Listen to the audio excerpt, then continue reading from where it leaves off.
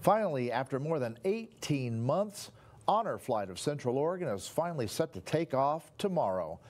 The group, which takes veterans to Washington, D.C., is marking a huge milestone since the start of the pandemic.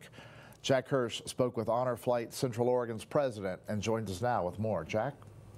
Lee, the first Honor flight from Central Oregon since the start of the pandemic is set to leave Redmond tomorrow. Not only is the group excited for their first trip in a while, but leaving from Redmond is also a milestone.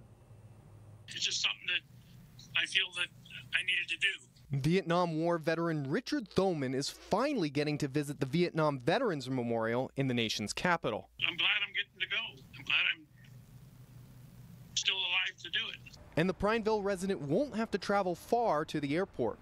All previous Honor Flight Central Oregon trips left from Portland. It's the first time we've ever flown out of Redmond, so it's kind of a big thing for the first Honor Flight to come out of Redmond. Honor Flight Central Oregon is part of a national network that brings veterans to Washington, D.C. to see the memorials there. Honor Flight Central Oregon President Dane Privat has been organizing Central Oregon flights for more than 5 years. It's kind of like one last mission. They get to go with their brothers in arms to go back to D.C. I think a lot of these guys just have never been able to get back to see the monument. It's been quite a ride to get back to running the trip, Privat says.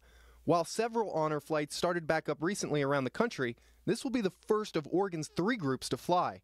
And it's been a long enough wait. We've lost a handful of guys due to either they're getting ill or they've just simply passed away.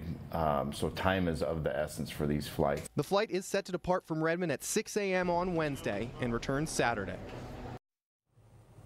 Privat says he wants to invite as many people as possible to welcome back the Honor Flight on Saturday afternoon at the Deschutes County Fairgrounds. Lee?